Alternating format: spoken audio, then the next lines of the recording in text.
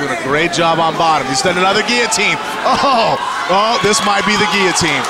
Look how deep it is. It's deep. If he could drive it, Cub's doing a good job. He got his butt up. It takes pressure off the neck. That's momentary.